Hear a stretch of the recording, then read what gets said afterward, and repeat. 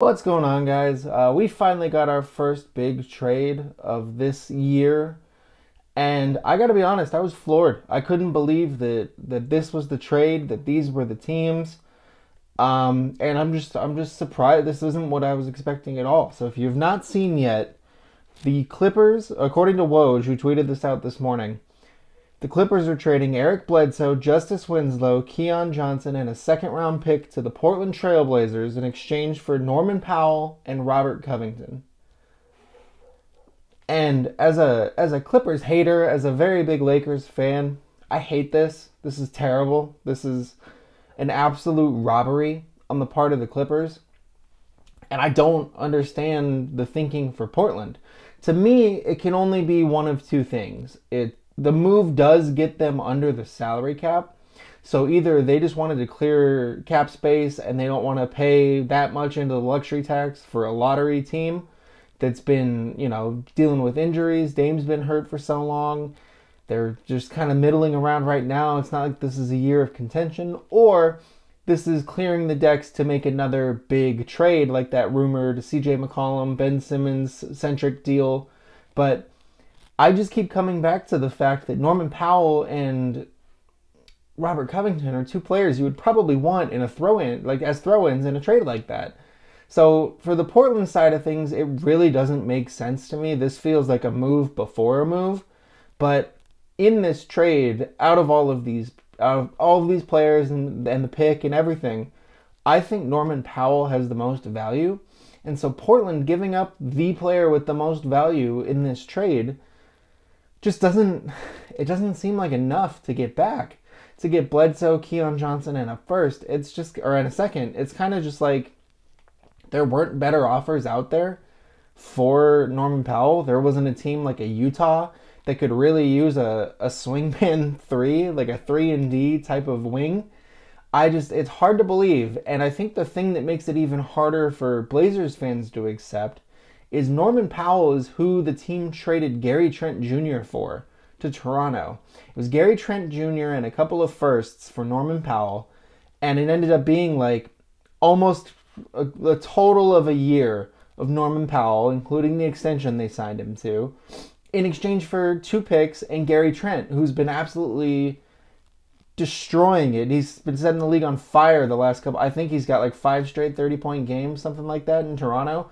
And so it just shows like a lack of forethought to the Portland side of things, which is just on top of everything else that they have going on, is just not a good look when you're trying to keep a star like Dame happy. You're trying to, maximize what is left of his prime and his career, or they're going another way and they're getting ready to hit the big reset button.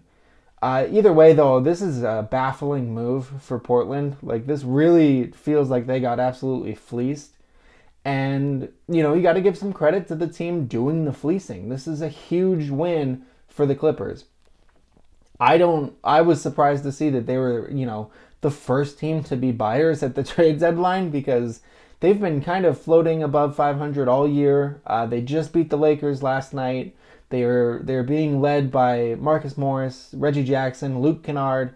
I think they said last night during the broadcast that there was like $140 million in contracts of injured players right now for the Clippers, between Kawhi and Paul George and a few others.